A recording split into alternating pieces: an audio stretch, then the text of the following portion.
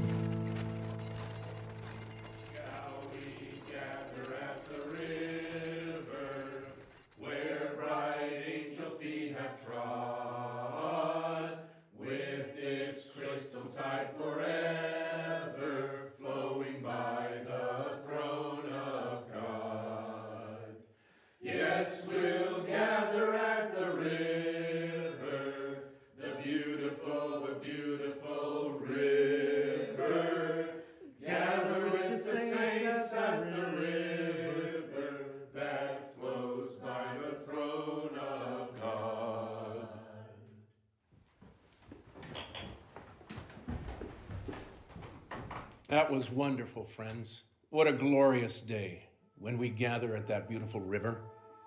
Psalm 84, verse 5 tells us, "Blessed is the man whose strength is in you, Lord, and whose heart is set on pilgrimage." Amen? Amen. Let's pray.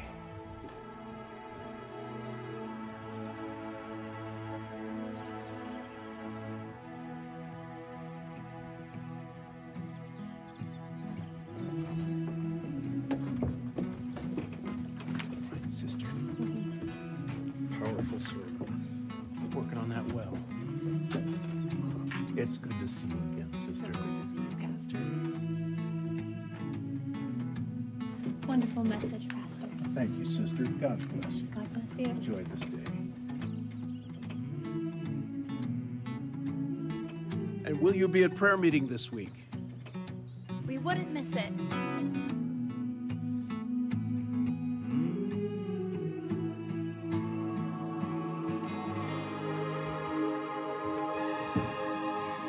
Oh, hi, you startled me. I wasn't aware that you were still here and still sitting there. I'm about to clean up. If you've nothing planned, how would you like to give me a hand? Oh, I'll tell you what. Instead, lend me an ear, and I'll tell you a tale while I tidy up here. I've oft dreamed this story since I was a young man. One might say it's where my life truly began. So sit and rest, and pray listen well to my dream of the pilgrim, which to you I now tell.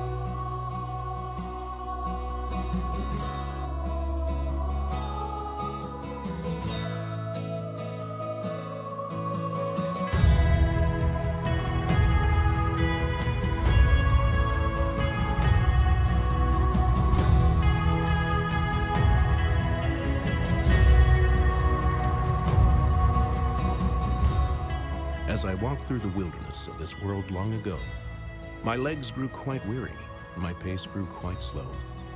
So I sat down to rest by a trickling stream, where my heavy eyes shut, and I there dreamed a dream. I saw in my dream a poor man with a book, and every time he would open it and look, he could see that his clothes were both filthy and black, and there grew an unbearable burden on his back. Yet his book he still read again and again, and his burdens grew greater, for his burden was sin. He had nightmares and visions of fire from the sky that destroyed his whole city, and this caused him to cry. So in terror he trembled and bitterly wept, both by day and by night, and from sleep he was kept.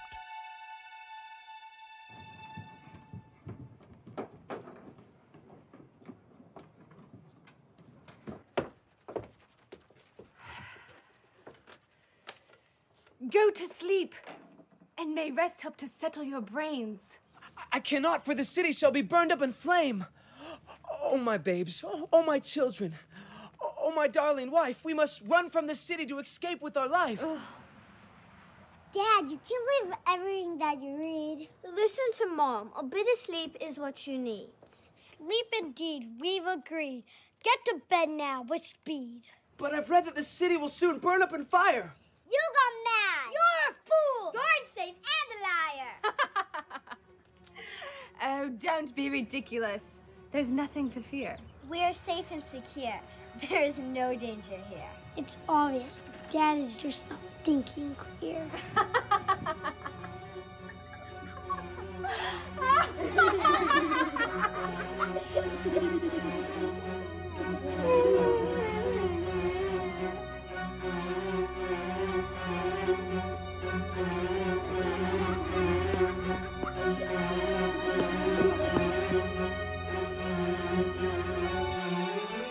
Pilgrim's wife and 2 boys and precious little girl were blinded and hardened by the love of the world.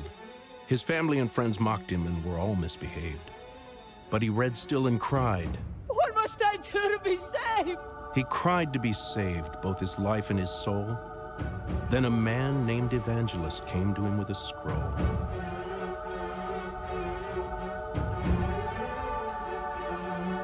Young man, why do you cry such sorrowful tears? I am burdened by sin, and my heart is full of fears. From your sin to be saved, and your fears overcome. Run from the wrath to come.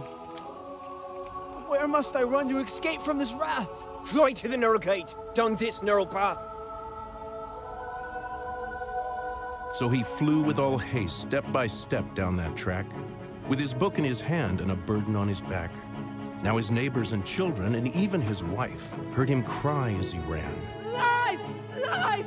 Eternal life!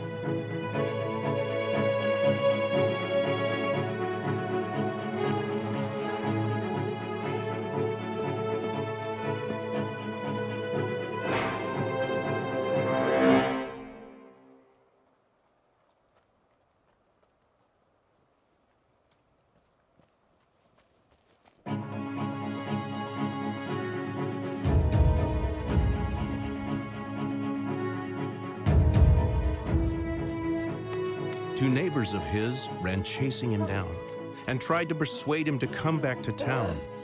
Miss Stubborn inquired. What's with all this fuss? Mr. Turnback then echoed. Come back now with us. Not a chance, for the city is certainly doomed, and with fire from heaven will soon be consumed. What a fool I would be to exchange heaven's treasure for a few short years of this earth's fleeting pleasure. Besides, if I turn back now, I will never be given the eternal inheritance of glory in heaven. If what indeed you say is true, good neighbor, I shall go with you. You both are fools. I'm heading home.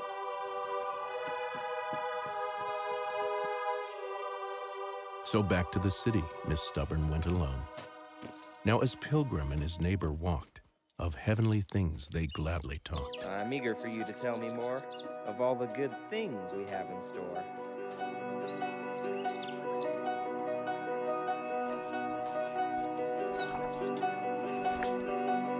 Here in my book, these truths are told. Our heads crowned with glory in streets made of gold. An endless kingdom, everlasting life. No sorrow, crying, toil or strife. There are angels and saints who have gone before. And the Lord Jesus Christ who will love and adore. Well, that all sounds almost too good to be true. Nevertheless, I'll press on with you. There's nothing I wouldn't give to walk on streets of gold, in a place where I'll stay young and never grow old. If this heavenly city is as great as you say, here with you on this narrow path I will stay. Here in my book, these truths are told. Our heads crowned with glory and streets made of gold. An endless kingdom, everlasting life. No sorrow, crying, toils or strife. For angels and saints who have gone before, and the Lord Jesus Christ who will love and adore.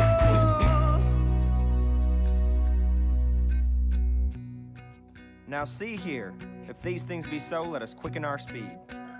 I cannot go faster till from this burden I'm freed. Oh, I'm sure you can go faster. Come on, pick up the slack. This is as fast as I can go with this burden on my back.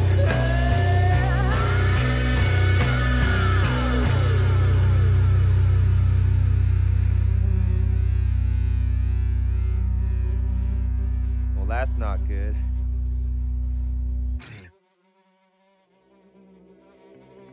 They frowned when they found the bridge broken down and sought high and low for a new way around.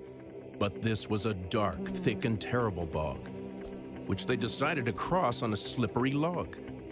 This swamp of discouragement had a terrible smell, and suddenly into the swamp they both fell.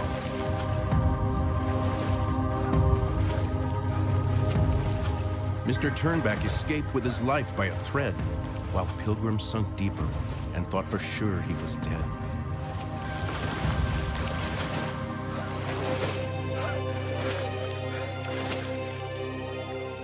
Is this the happiness you've told me about?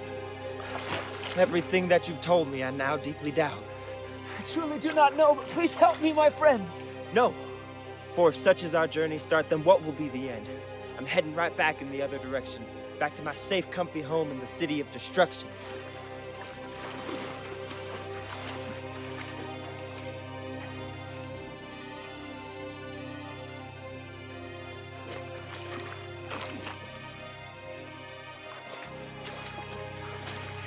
Help, God. Please help. Send someone to save. If I die with this burden, I'll sink lower than the grave. Our pilgrim cried loudly and heartily prayed, till a man named Help came along to his aid. Keep swimming, dear pilgrim, and stretch out your hand, so I can help you up to dry and safe land.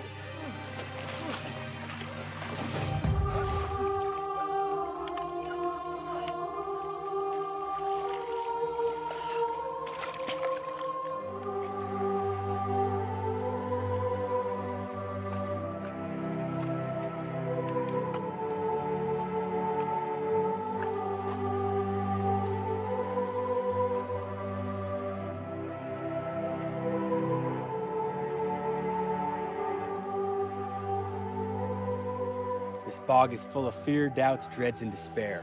It has swallowed up many that have fallen in there. Now stay on this path that is narrow and straight, until you come to the king's narrow gate.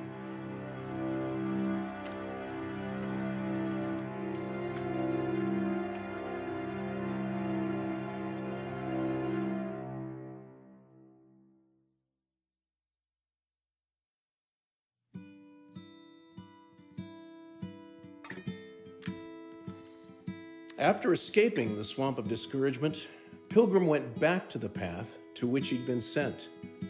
Alone, Pilgrim walked with his spirits quite low, soaking wet from the top of his head to his toes, when a worldly man who was handsome and nice saw our Pilgrim so sad and gave him this advice.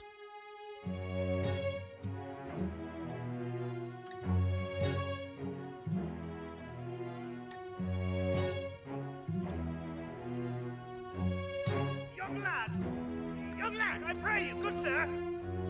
Young lad. You're sad. I can see it in your eyes. But you're in luck, for I am worldly and wise. This burden, it's heavy. You walk rather slow. I advise you remove it, and off you shall go. Believe me, good sir, I've tried and I've strained to be rid of this burden, but it can't be unchained. To the narrow gates I'm going, though I'm not going fast. Through it will my burden be removed at long last. Tell me, who told you you could be freed through that gate? Evangelist, my friend, who is noble and great. Ah, his counsel is foolish. Don't believe that old stranger. This straight path is full of both trouble and danger. Why, there's weariness, hunger, peril, and pain without rest. There's swords and lions, dragons, darkness and death. Well, this burden is far worse than all of those things, for the weight of sin is heavy, and the guilt that it brings. Well, if freedom and ease from sin's burden you seek, then sit still for a moment and do let me speak. Why, this old path is full of dummies and fools. But off this way is a place called the Village of Rules. Everyone there has perfect behavior. They speak kindly and always are nice to their neighbor. Why, Mr. Law, my old friend, he could help free you from this, I'm certain. And no doubt in my mind, he'll get rid of that burden. Why, that burden will melt off like a small piece of ice, and you could stay there forever at a reasonable price. Well, if this is all true, and it sure does sound nice, I would be very wise to follow your advice. Where does Mr. Law live? I'll go right away. You are wise indeed, young chap. Now, do as I say. You see that, hill up there, just ahead? Well, he lives right at the top. Now go till you get there. Don't stop.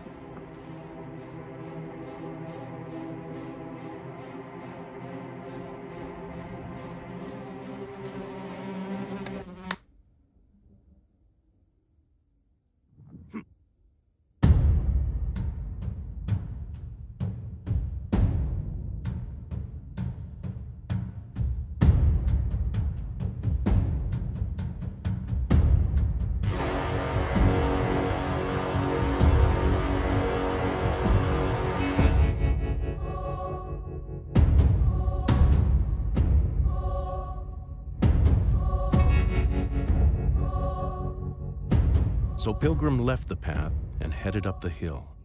But near the top, he did stop and stood perfectly still. Now his burden seemed heavier than ever before. Lightning flashed round the hill, and he heard thunder roar.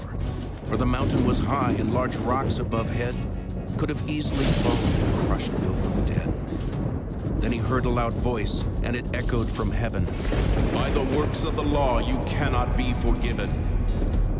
But just before Pilgrim was crushed by the law, he looked back towards the straight path, and guess who he saw? It was Evangelist coming with a stern-looking face, and our Pilgrim stood blushing and felt full of disgrace. You've turned from the right path. Why are you here? Were my directions to the narrow gate not simple and clear? Well, I met a man as I walked on my way who told me your counsel to not obey. He told me the Village of Rules was up this way, where my burden would fall if I learned to obey. To ignore God's gospel for the counsel of men is a dangerous, grievous, and terrible sin. Now all manner of sin God is just to forgive. So turn back, repent, so that you may yet live. This deceiver has turned you from the way that is right, to the law, which cannot make one good in God's sight. For this mountain called Sinai has crushed many men, for the law brings God's wrath, God's judgment for sin. That man was a liar, and his advice all wrong, for the law only brings death. Now let me teach you in song.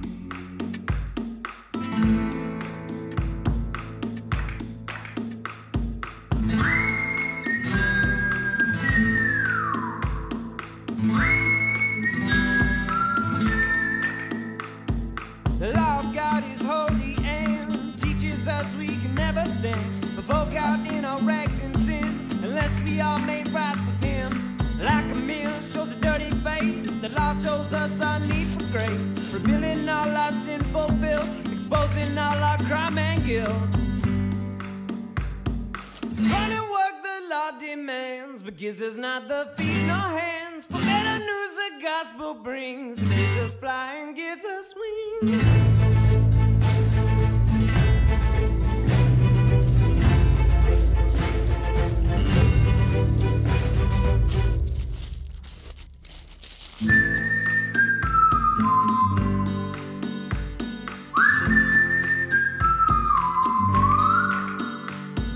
The law's great 10 commandments show the debt to God which we all owe. But to love God above all shows how short we sinners fall. The broken law brought on the curse, which our good works can't reverse. We must look to the cross of Christ and his sin cleansing sacrifice. Run and work the law demands, but gives us not the feet nor hands. For better news the gospel brings, it bids us fly and gives us wings. Run and work the law demands, but gives us not the feet nor hands. For better news the gospel brings, it bids us fly and gives us wings. Do you understand all of these things in my song? Yes, I do, and I'll sing of them often as I journey along. Now return to the path that is narrow and straight, till you come to a small wicket picket gate. Now through that gate you will find relief from the burden of sin, which has caused you much grief. But shall I be received when I go through that gate? For I see that my sin is unspeakably great. The man at the gate has goodwill towards men, so take heed and turn not from this path again. Shall go, my dear friend, with repentance and speed, to the gate through which I shall at long last be freed. Then go on your way. So they hugged, said God bless you, and off Pilgrim started, down the straight narrow path from which he'd departed. And without turning once to the left or the right, he made haste to the gate till it came into sight.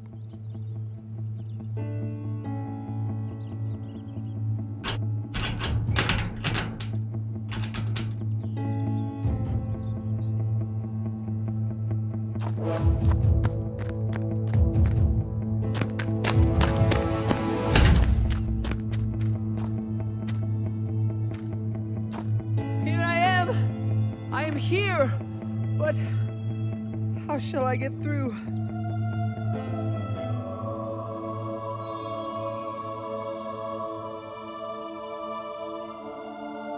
Knock, and it shall be opened unto you.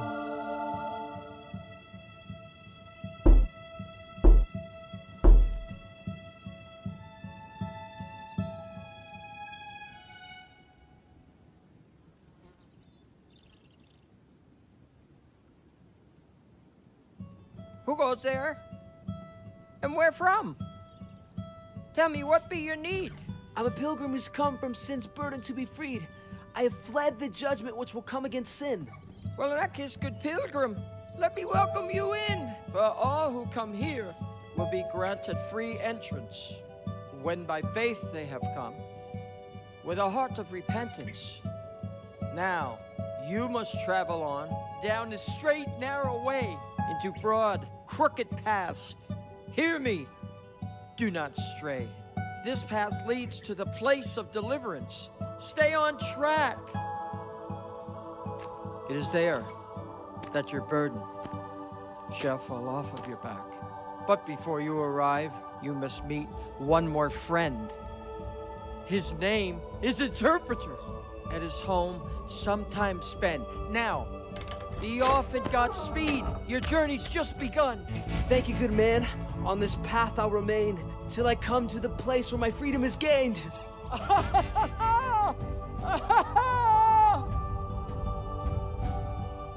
So off our pilgrim went with haste, without a moment of time to waste.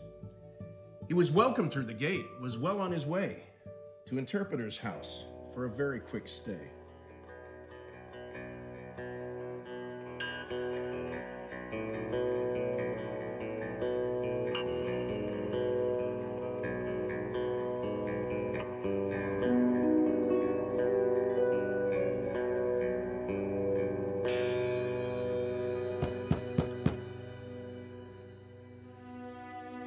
Who goes there with such loud knocking at my door? I'm a cold, weary pilgrim, exhausted and poor. I was sent by the man at the wicket picket gate. Oh, Why, yes, do come in. It's getting quite late.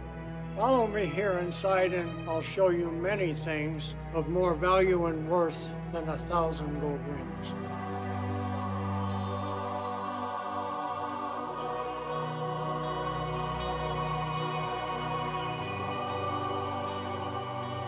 Once inside, the interpreter said with a smile, Look at and consider this painting a while. Unto God in heaven this man often looks, and in his hands are the very best of all books. The world behind him he earnestly seeks for holiness and truth in all that he speaks. By him the gospel of Jesus is spread, and an everlasting crown hangs over his head. And because he's lived and trusted in the Lord, in the next world God's glory will be his reward. What a wonderful painting! And such a great man! I hope to be like him one day if I can.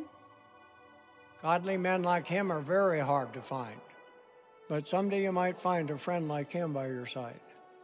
Let's go on to the musty, dusty room for a lesson on the heart that I'll teach you with a broom.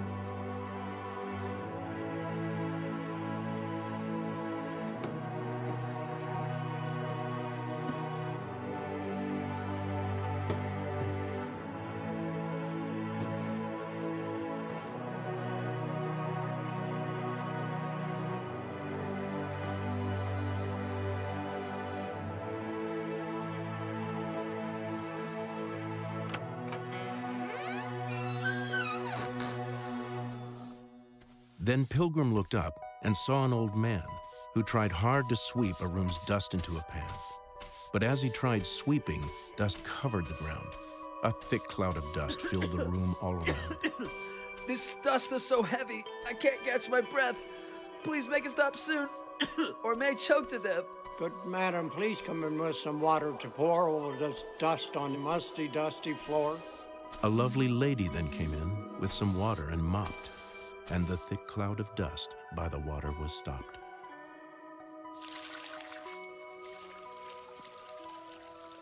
This room is like a heart that's never been cleansed by the grace of God from the filth of its sins. And just like this room full of filthy dark dust is the sinner's heart full of pride, hate, and lust. Sweeping the room when he stirred up the dust as you saw. In the same way, the heart cannot be cleansed by the law. I learned that lesson a very hard way when I wandered up to Mount Sinai yesterday. I thought that the law could give my heart peace, and keeping the rules could sin's grip release. No, the law can expose sin, but cannot make one clean. Now I see, but what then did the water here mean? The water is the gospel that tells of God's grace and his power over sin to both cleanse and erase. Without Jesus' gospel, the heart, like this floor, can never cleanse or wash perfectly pure. Yes, I understand now. How profound and how true. Well then, let's go and I'll show you another thing or two. Next, he took Pilgrim to a room where a man stood quite content with a muckrake in hand. A bright angel above him stood holding a crown, but the man would not look up. He could only look down. I'll give you this crown of glory and gold in exchange for your rake, though it's worthless and old. But the man answered not, though he was quite awake. He continued the straw, sticks, and muck there to rake. I believe I understand that this man, like most men, cares only for the world, for its pleasures and sin. He thinks nothing of heaven, but of this world alone. His mind is like the sticks, and his heart is like stone. Though God's riches are free in Christ, this man stays poor. Thus he can only look at the sticks on the floor. And like most men of the world, worthless muck they so love, thinking not of God's heavenly glory above. Lord, deliver me from this mind and this muckrake, I pray. Come, one more thing I'll show you and send you on your way.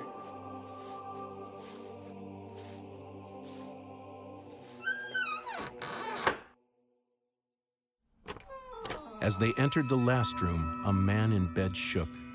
On his face was a dreadful and horrified look. Sir, why are you in terror? What caused your awful scream?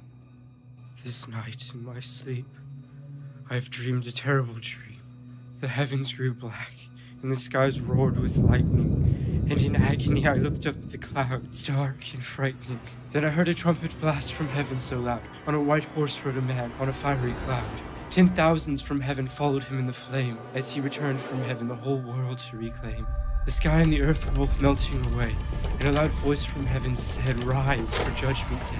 Graveyards, cemeteries, and every single tomb were opened up, and many came forth to their doom.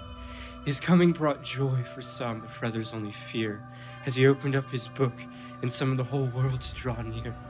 His people he placed at his right, but called his angels to take the tares and the goats at his left, and cast them into the burning lake.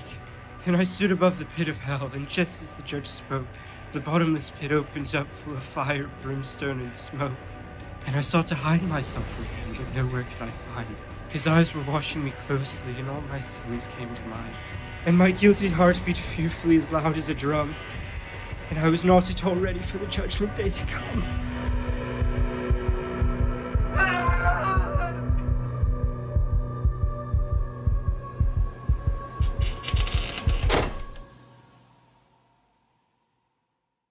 I feel like this man and I have had the same dream.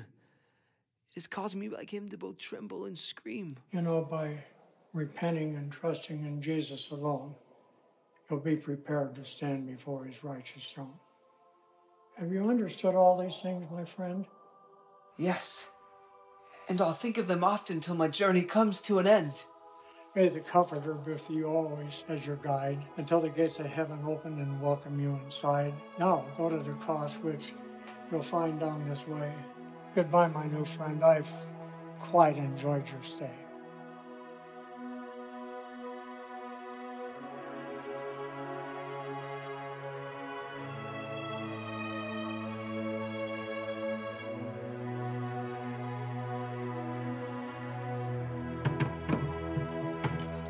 Now I saw in my dream, as Pilgrim departed, he returned to the highway from which he'd started.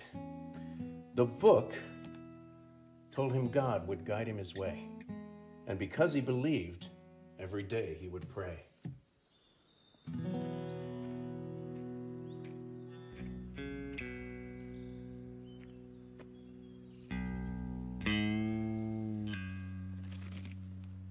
There's a fork in the road.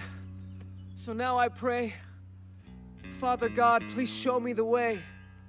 So he read and he learned God's truth from his word.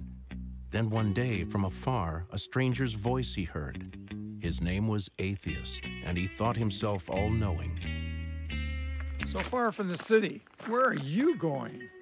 Well, in this book I've learned our sins can be pardoned, so I'm on this path to be freed from my burden. And in this book I've read of the city of glory, where Jesus rules for all eternity. I want eternal life in that place called heaven, although I cannot reach that city unless my sin has been forgiven. What, may I ask, is so...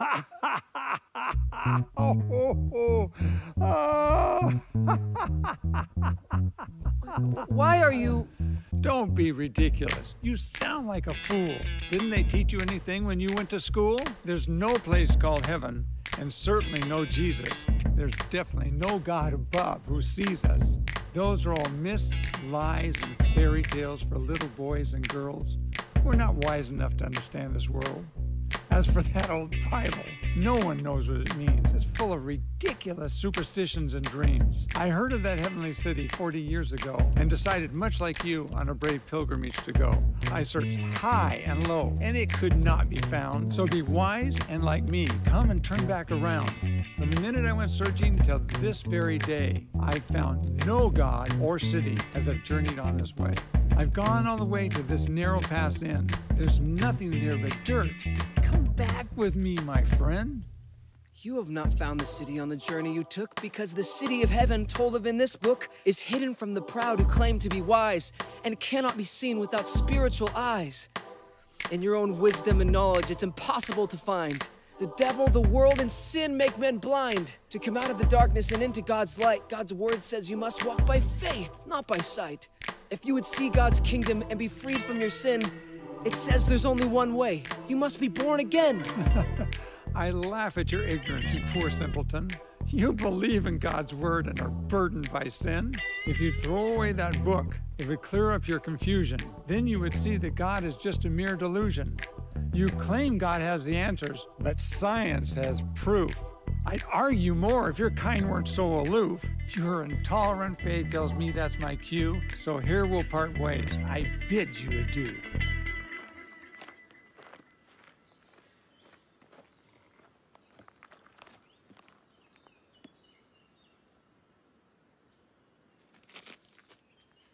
Beware of a deceitful witness who speaks lies. He is foolish and blind, though he claims to be wise.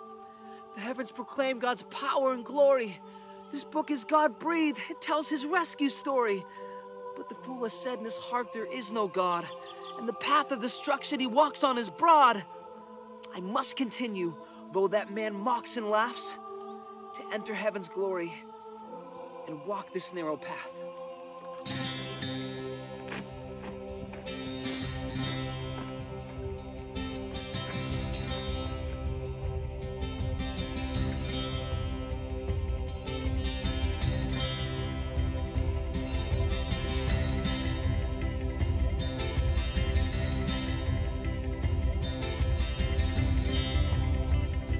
He walked on with strength, and his pace never slowed, though he was still weighed down by that burdensome load, when at last he arrived at a glorious place, called Mount Calvary, where sin was swallowed up in grace.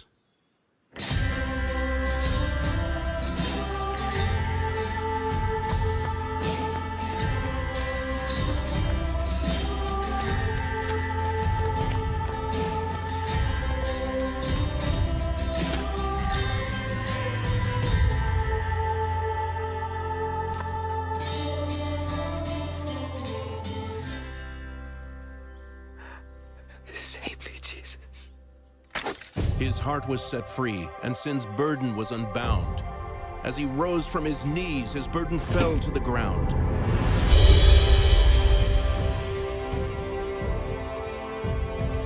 And it rolled down the hill into a bottomless grave. Pilgrim wept tears of joy and began a song of praise.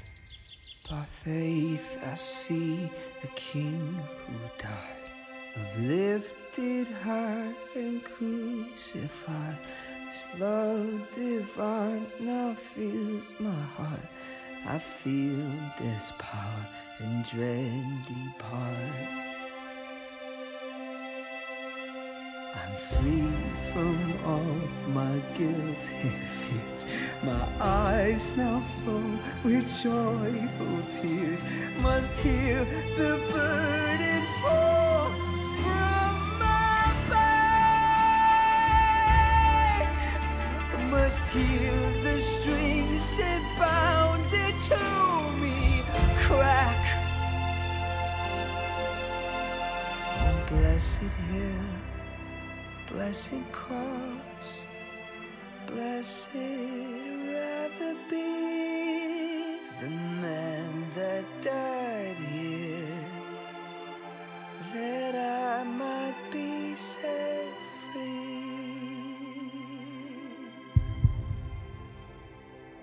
Pilgrim then stood up, and with great surprise, found angels from heaven appear before his eyes. By grace you have been saved.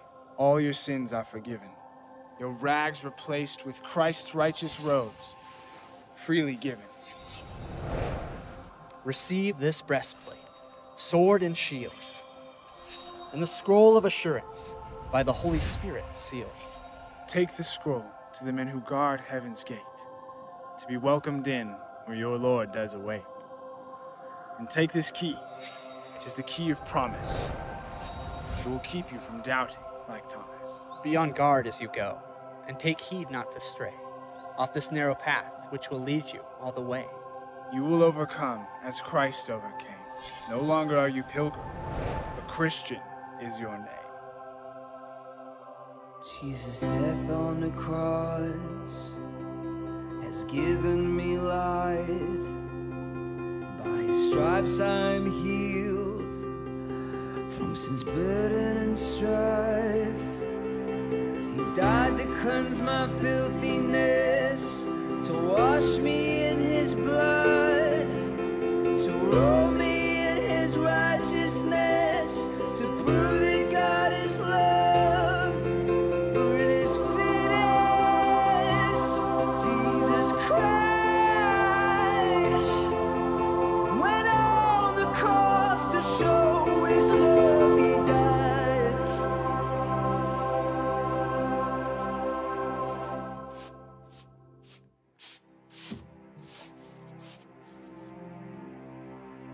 I saw in my dream, as Christian followed his quest, that freed from his burden, that good pilgrim progressed. He carried a scroll called Assurance that was sealed, and over his robe wore a breastplate, sword and shield.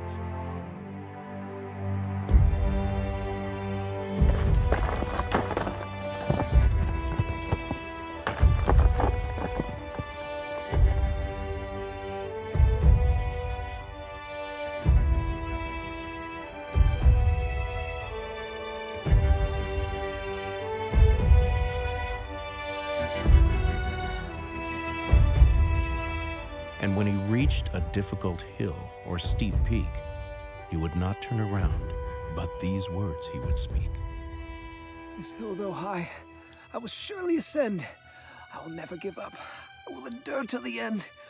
This straight, narrow path to life is the way. Oh, heart, be fearless. Be strong. Be brave. So up the hill, without a stop, he climbed and climbed to the tippy-tip top. Now, once he'd climbed down the other side below, he encountered a most horrible, terrible foe. This foul fiend, named Apollyon, was a loathsome sore sight. Be warned, close your eyes, if you easily affright. For even brave Christian thought to turn back around. So he stood firm in faith as the beast drew close. Christian saw his scales, claws, and spears. Then he spoke. Traveler, welcome to the Valley of Humiliation. Tell me, where do you come from, and where is your destination? My name once was Pilgrim, but now I am Christian. I'm headed for an everlasting heavenly kingdom. I have fled for my life from the city of destruction, which will soon be burned up for its sin and corruption. If that is true, you belong to me. For I am the ruler of that dark city. How is it then you've escaped from your master? As my subject, I command you turn back all the faster. For I promise to give you all of your heart's delight. Lust, pride, worldliness, sins that excite. You can never give me that which my heart most desires. You and your devilish friends are all liars. For the wages of sin is misery and death. And I will never return while my lungs still have breath. I have given myself to serve a new king, and I wouldn't trade his love now for anything. Your weak king was crucified, as all the world knows. It is true that he died, but just as truly he rose. He ascended into heaven, and is now enthroned above. And his death was to show the great depths of his love. And by his cross I've been freed from my burden of sin, and never will I wear that great burden again. Enough! You foolish traitor! If you will not be my slave, prepare for your death and to enter the grave. And with that, Apollyon drew a great dart and hurled it furiously at Christian's heart. Had Christian not been ready, he'd surely been killed. But as quick as a flash, he drew up his shield.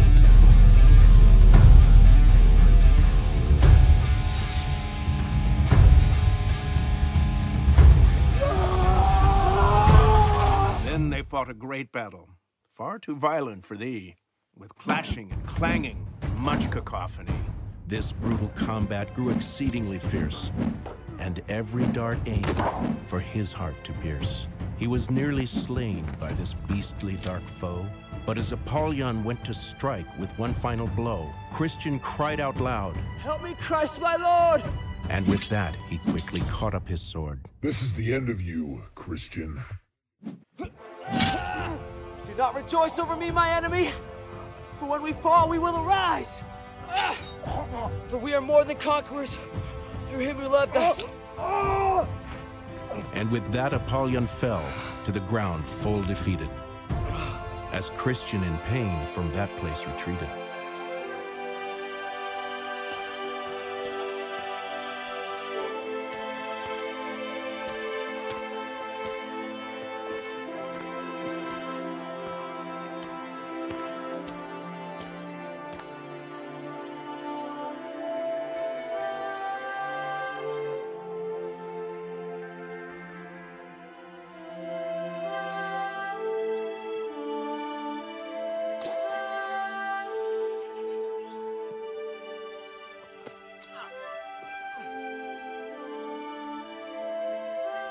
From the wounds he received, he could no longer stand, but the Lord sent his way a friend's helping hand.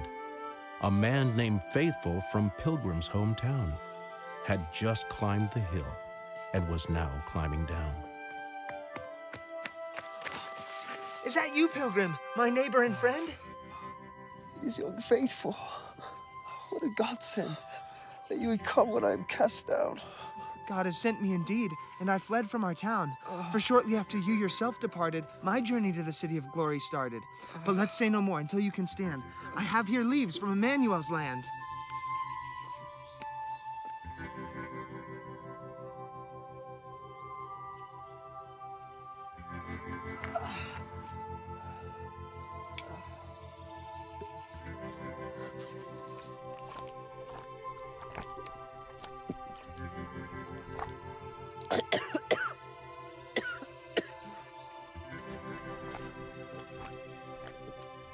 When the leaves from the tree of life were applied to the wounds in Christian's leg and his side, he stood again and felt quite well.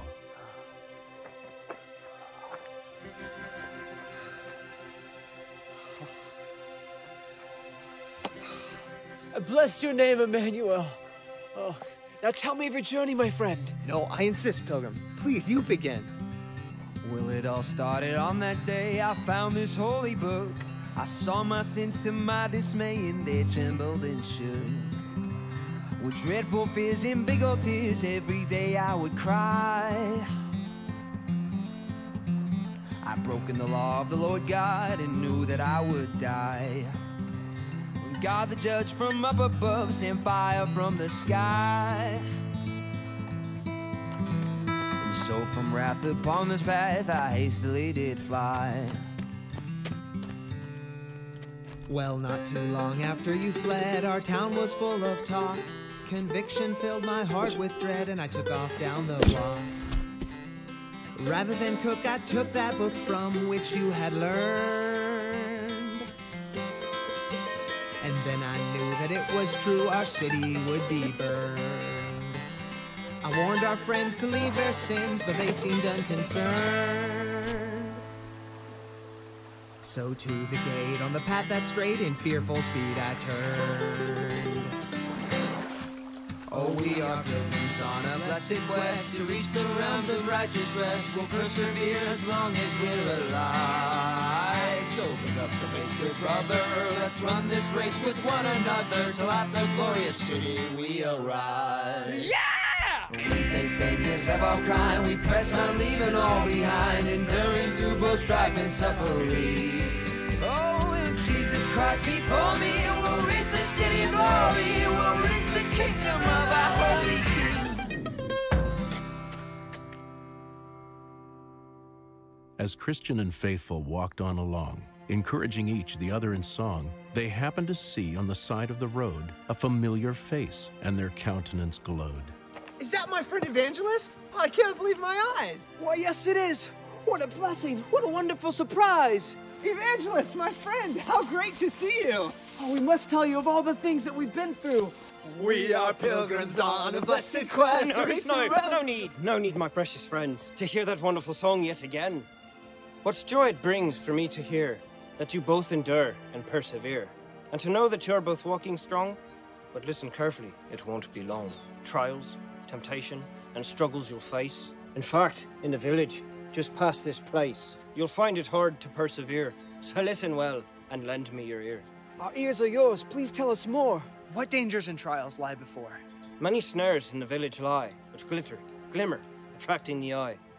But do not faint and do not give in to the all-enticing lures of sin. Keep in mind that ahead lies a crown. But first, you must pass through this town. Do not fear what you'll see. The village ahead is full of vanity. In Jesus Christ, put all your trust.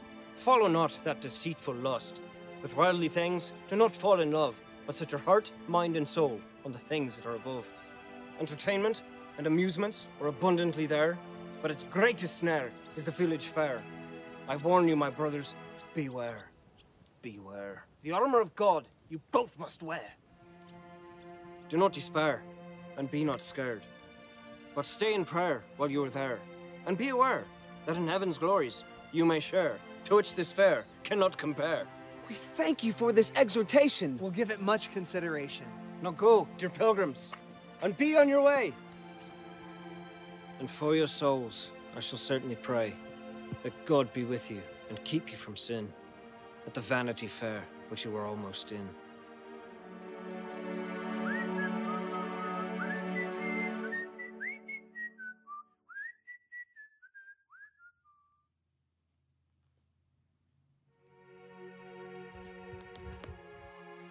So Christian and Faithful journeyed on towards the town, and even far off they could both hear the sound of the fair that Evangelist warned them about. And the narrow path led them right through that route. Then from out of the trees came lurking around a woman from the town who looked like a clown.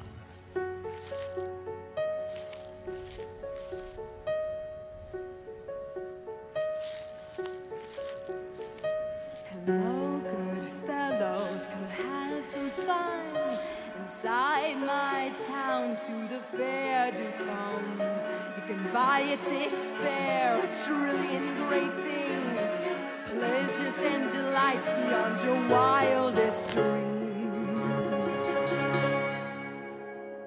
There's food and fun with celebrities and kings.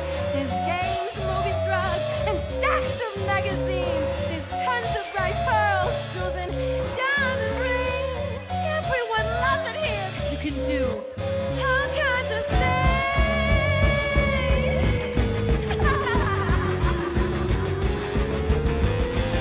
Entertainment and amusement fill the heart and the mind. So much worldly goodness of each and every kind. There's so much fun that nothing can compare to the wonderful fun of our Vanity Fair.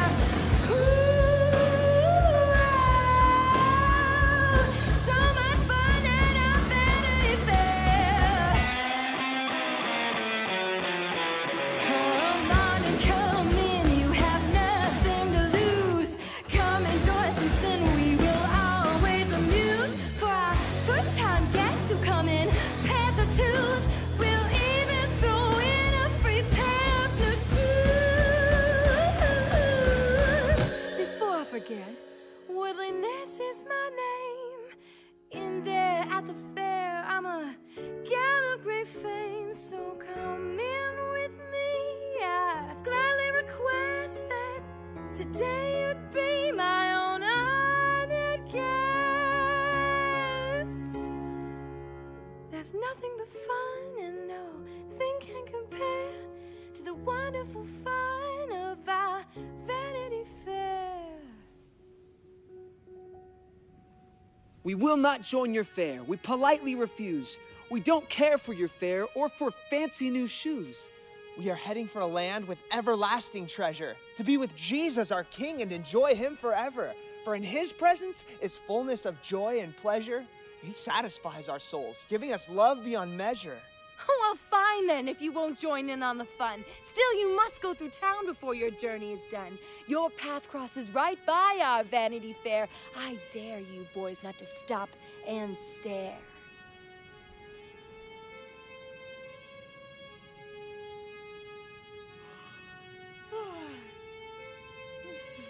Bye.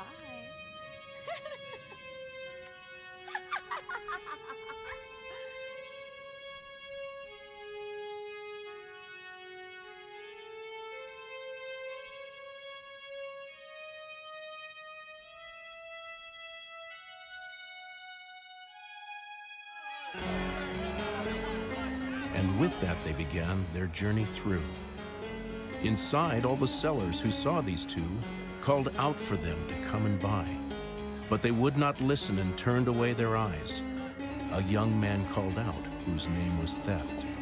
Before you two take another step, I suggest you come buy some goods from my booth. Your goods are all worthless. We buy only the truth. For the treasures of this world pass away and won't last once the short-lived pleasures of this life have passed.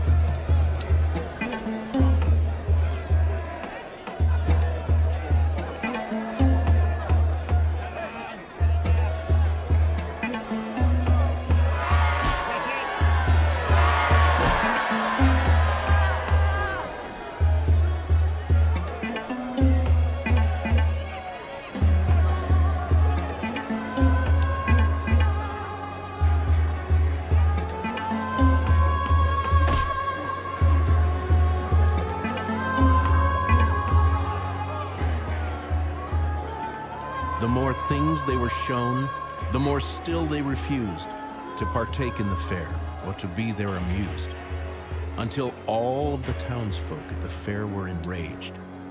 What is this I hear about these two little men who despise this my town and the fair we are in?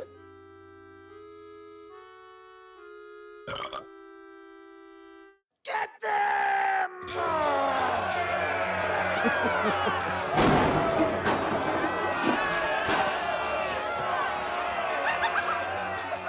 And they threw these two pilgrims into a large cage.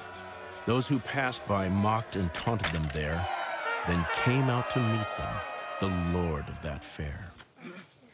We have done no wrong, nor did we mean to cause trouble. We just know these worldly things are as worthless as rubble, and when the men of the fair tried to force us to buy, we'd politely decline and turn away our eyes. Why do you refuse these great things and despise the treasures of this world that everyone buys? We were born into a town very much like your own, but the sin in that city which we once called home never truly satisfied the depths of our heart.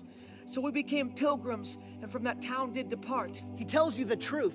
That's the honest, true story. We are pilgrims on a journey to the city of glory, for the everlasting joy and life we'll have there is a zillion times greater than the thrills of this fair.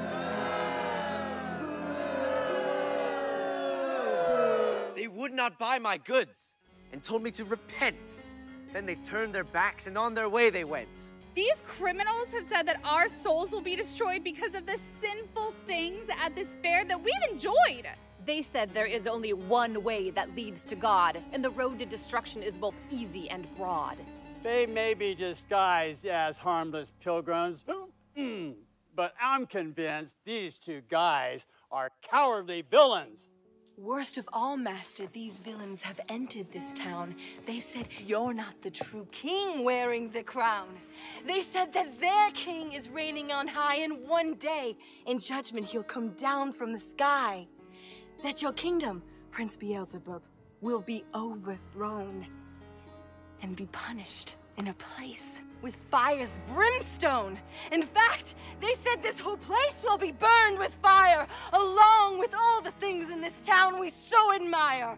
That is enough! I cannot hear one more word. These fellows will be punished. You can all rest assured. He's barbaric, bewitched, beastly, beguiling, deceitful, deceptive, despicable, lying. He's fallacious, fictitious, fraudulent, falsifying, misleading, mischievous, truth maligning. He's untruthful, untrustworthy, unreasonable rascals. Shall be thrown away into the darkest dungeon of Doubting Castle. Well, what say you, my people? If they will not be entertained by the prime-time show of my fair, then I will deliver them to my friend, the Giant Despair! Long live the fair, Giant of Despair! Long live the fair, Giant of Despair! As the sound of the giant's footsteps drew near, it filled these two pilgrims with horror and fear. And as he approached these two men in their cage, they bowed their heads down and they started to pray. Though they'd done no wrong, yet they were arrested, not knowing this was from God, that their faith might be tested. To enter God's kingdom, we must carry a cross, through much tribulation, even great loss. To gain life eternal, to live evermore, we, like these pilgrims, must press on and endure. Now the giant had thrown them in a foul, stinking sack, off to his dark dungeon slung over his back. Doubting Castle, the place where these prisoners were locked. And there in that dungeon, they hopelessly talked. 3 days here, we've been locked in the dark, without the light of the sun, not even a spark. We'll never escape. We'll never be let out.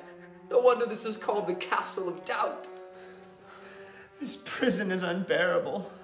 I'm really not sure if I can find the strength here to endure. I feel like giving up and just calling it quits. There's no doubt in my mind this is as bad as it gets. Then they heard the giant's footsteps coming down the stairs, and they feared for their lives, for the giant Despair was a heartless and hot-tempered, inhumane brute who had come with a handful of moldy, rotten fruit. I can't believe you two pilgrims are still alive. I didn't expect either one of you to survive. This dungeon is cold and your chains are so tight. You will never again see the sun's golden light. Give up all hope of escaping from here. Your sorrow by tomorrow will be much more severe. Give up this faith in this God of yours, because he can never open up these dungeon doors. I will leave you alone to moan and to groan. Give up all faith of ever reaching your home. Soon, I'll be hungry, and then I'll come back so I can munch and I can crunch on my lunch and my snack. And with that threat, the giant of Despair left them both in the dungeon and went up the stairs. What are we to do? We'll never escape. We'll never see the city of glory's bright gates. We may just starve to death by tomorrow. If we don't die of broken hearts full of sorrow. This giant is cruel. We'll surely die here if miraculous help doesn't miraculously appear. Where is God? Has he heard all the prayers that we've prayed for his help? And if so, why is he still delayed? Here we are, all chained up from our ankles to wrists. I'm beginning to doubt if God even exists. Things are dark, things are dim, and this dungeon is grim. But the Lord is our light, keep your eyes upon him. Oh, my friend faithful, don't let your faith be shaken. At the cross, our Savior felt God forsaken. Right now in our doubts there are trials and testing. But through this God works out his plans for our blessing. So don't doubt, don't pout. The Lord will certainly work it out. Although we can't see how we'll do it, Jesus will set us free. We're in chains and we're in pain, and our doubts are driving us insane. But let us put our trust in the King of Kings, who orchestrates and oversees all things. You're right, Christian. I won't doubt, I won't pout. The Lord will certainly help us out. Although we can't see how he'll do it, Jesus will set us free. We're in chains, we're in pain, and our doubts are driving us insane. But let us put our trust in the King of Kings, who sovereignly reigns and rules all things. We won't doubt, we won't pout. The Lord will certainly help us out. Although we can't see how we'll do it, Jesus will set us free. We're in chains, we're in pain, and our doubts are driving us insane. But let us put our trust in the King of Kings, the Lord Christ Jesus, the King of Kings. Oh, brother, that song has restored my soul. My heart is filled with hope, and my joy feels full. Mine as well. I feel refreshed and relieved. I remember all God's promises can be believed.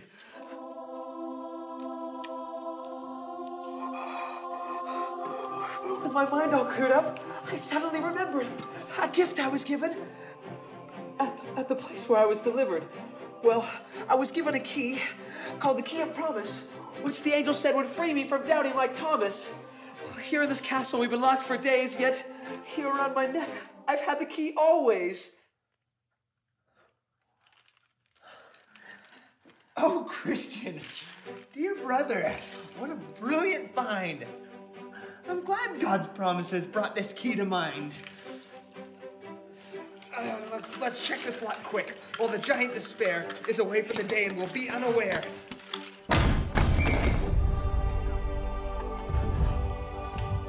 He's coming. Quick, let's head for the door and run faster than we've ever ran before.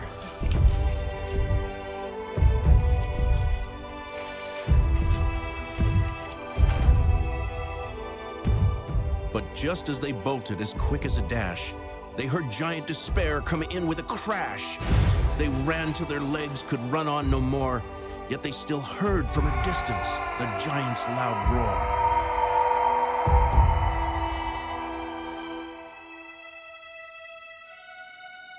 But from there, the pilgrims were no longer afraid. They sang songs of deliverance and in thankfulness prayed.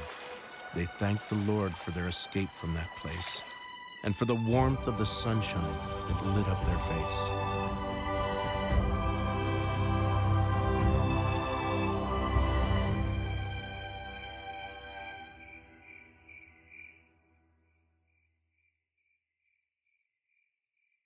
Our pilgrims thus came to the delectable mountains, where they ate from the trees and they drank from the fountains.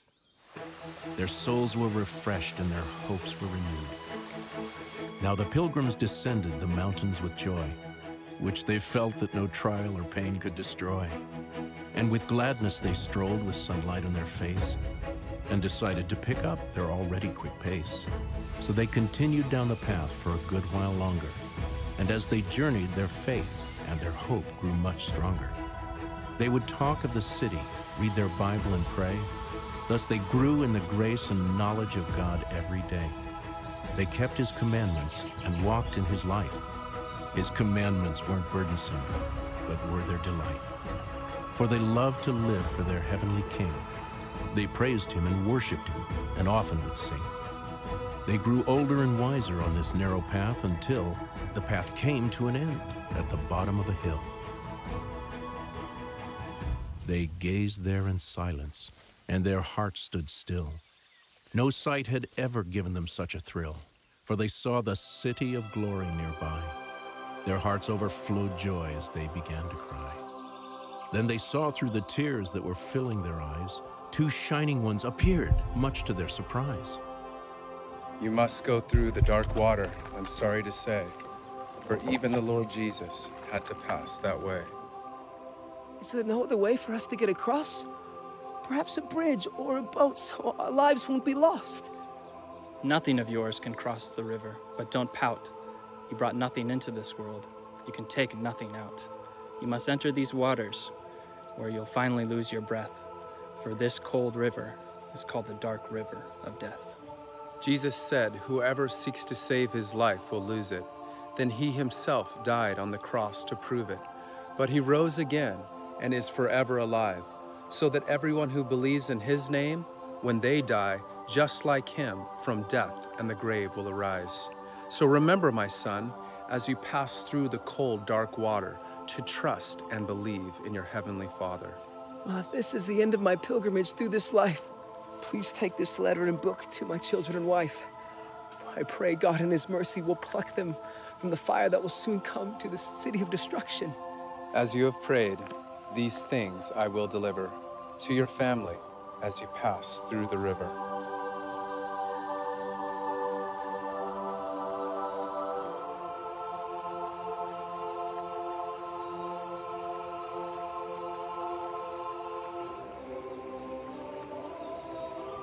This river would terrify me if I were alone. But I know God is with me here to bring me home. And because I know I will soon see my God and King, death has lost its power and sting. My comfort in life, and now as death draws near, is how I belong to Jesus. I have nothing to fear. Well done, good and faithful servant, will soon ring in my ear. We have fought the good fight. This race we have won. And our everlasting journey has just begun.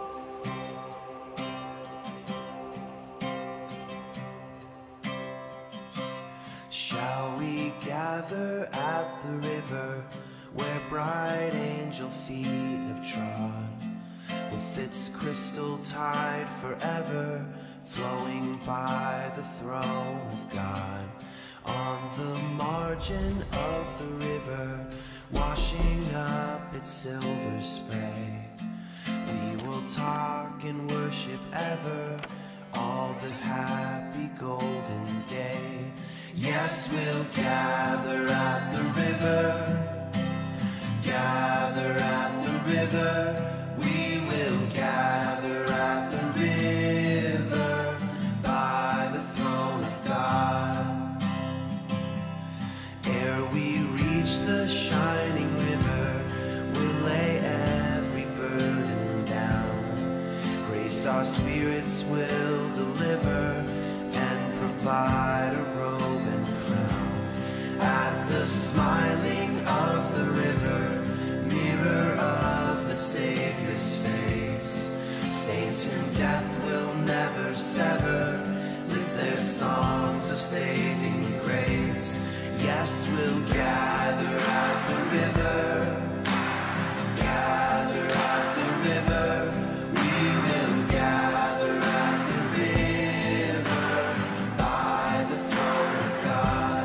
Yes, we'll gather at the river, gather at the river, we will gather at the river, by the throne of God.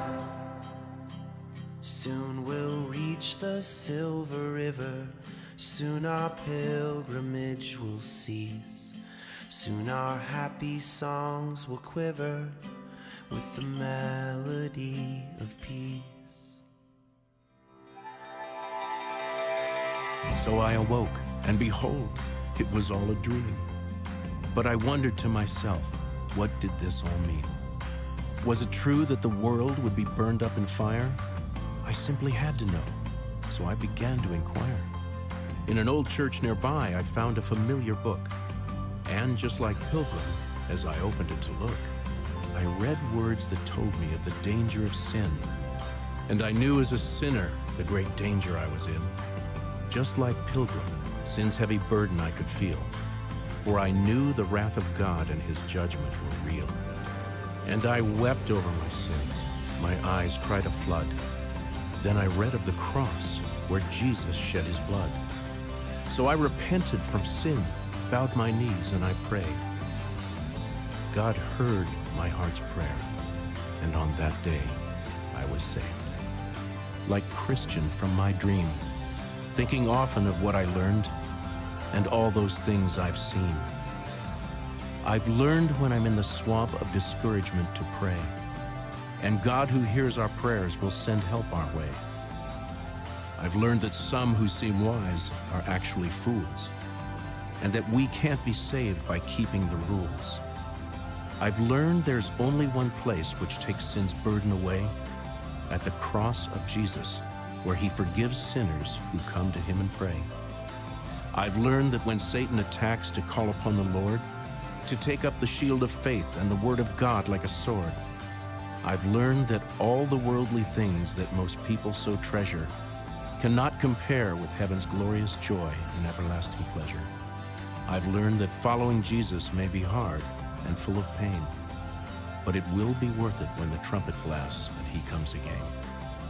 I've learned to trust God's promises when I'm locked in despair, because he knows just how I feel and listens to my prayer.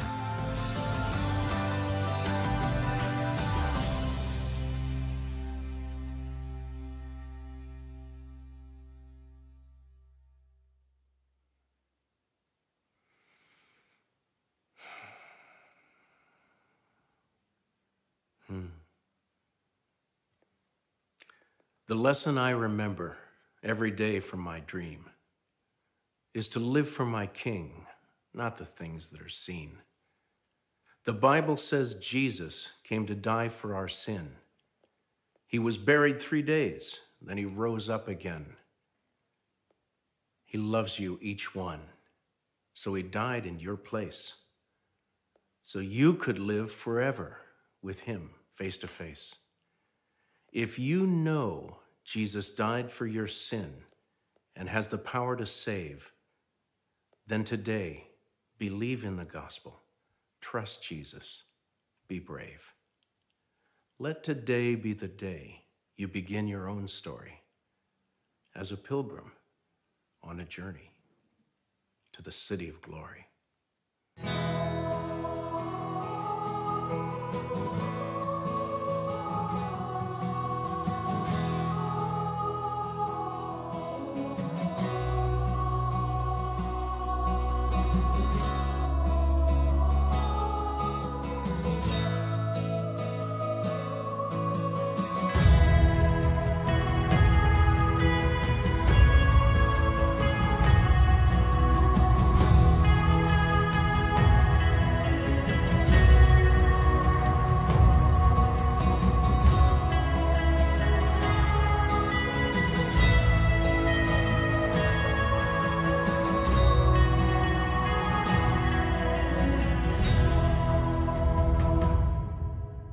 The city of glory lies straight on ahead.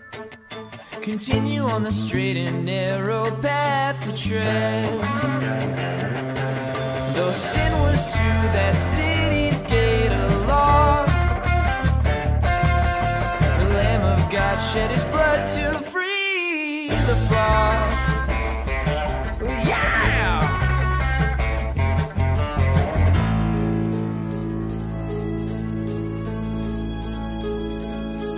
He laid his life down, our salvation to buy. His sacrifice flung heaven's doors open wide.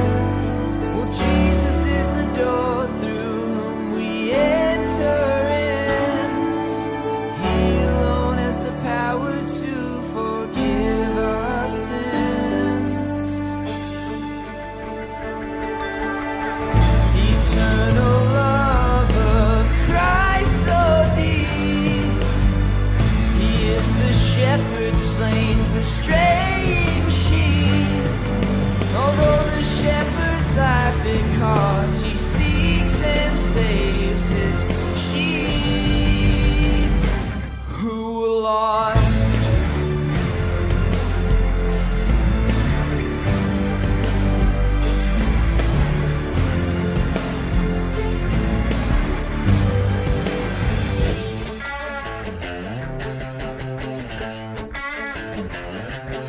One wayward wandering sheep he goes out to find, while the other 99 he leaves behind.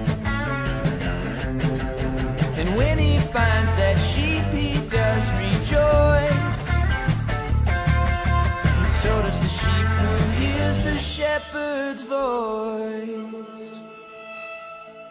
Oh gracious, good, holy, and righteous God, comforts and leads his sheep with staff and rod. And if someday away from you I stray, good shepherd, I pray, put me back in the way. Eternal love of Christ so deep, he is the shepherd slain for straying sheep. Although the shepherd's life it costs, he seeks and saves his sheep who once were lost.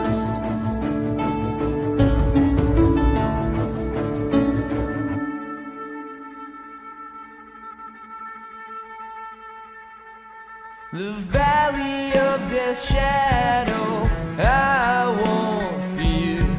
The good shepherd Jesus is always near.